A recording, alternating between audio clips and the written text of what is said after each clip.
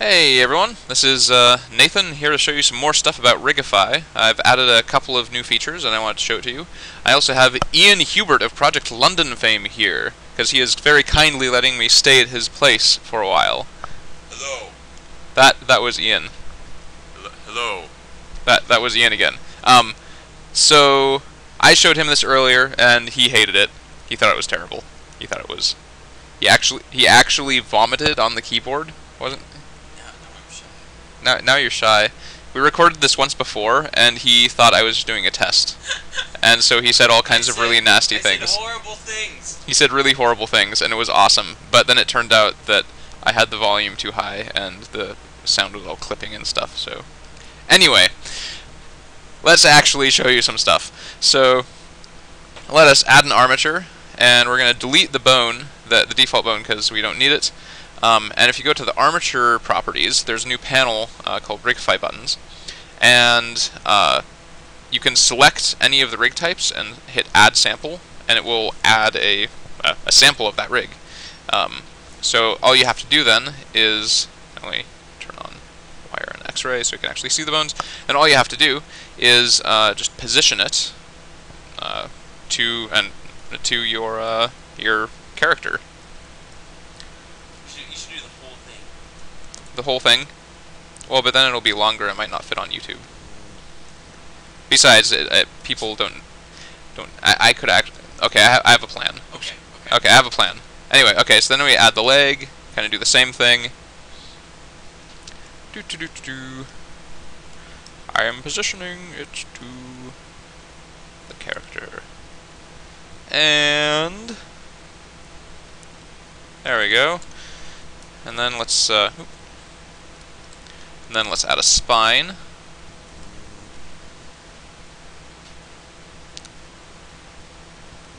That's probably good enough. And then we can just parent the rig types together, however you want them to be parented together. So you can parent the arm to the chest and the leg to the hips, and then we can just hit generate, just like last time. Okay, let me move the meta rig out of the way, and so now here we have the generated rig, and let's just do a quick automatic weighting, so we can see what happens. And okay, so now we have the rig, and this is pretty much like I showed before in the last video, but it was a lot faster to create.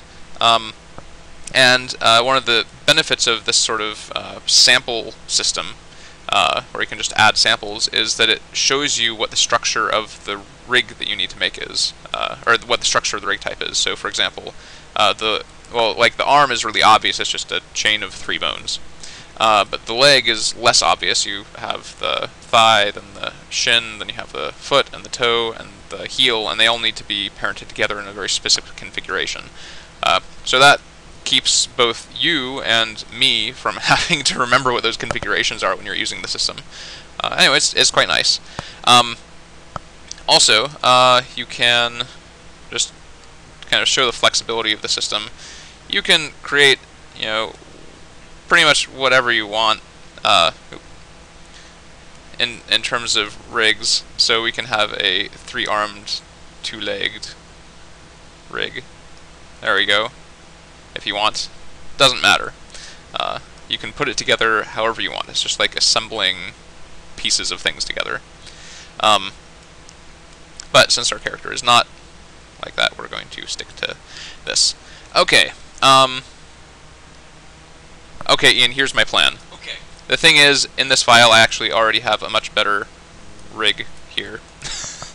So I'm going to, that I made before. It's like a cooking show. Anyway, oop, and I'm going to need to reparent this. Ooh, see, even Ian Hubert thinks it's amazing. How crazy is that? Okay, so if you recall from last time, the IK switch on the arm rig only appears on the IK hand, and it appears under properties, and that's kind of annoying because ideally you'd like to be able to change it on, if you have any part of the arm selected. So Rigify now creates a UI script. So this is auto-generated by Rigify, and if you run this, then we get this panel here.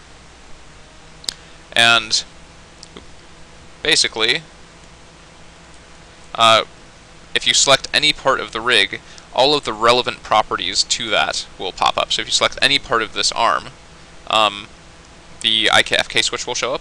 If you select any part of the FK arm, the isolate rotation thing will come up. Isolate rotation is like what I now call the hinge property. So if we turn that on, for example, now the arm does not follow the rotation of its parent. That's what isolate rotation means. I kind of stole that labeling from Bassam. Bassam is awesome. Anyway, but yeah, so it's a very convenient sort of thing. All of the properties that you need to be able to manipulate at your fingertips in this rig main properties panel, and it's all auto-generated. The only reason I had to run the script was because we just generated it. It's actually set up, this register thing is clicked by default when it gets generated, and whenever you load the file it will automatically run. So anyway, that's pretty much it. I hope this really impresses some people, like Ian Hubert. Yes.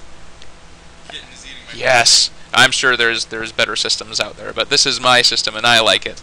And it will be coming to a blender near you. So anyway, I hope you like that. Is that really a better Bye. system?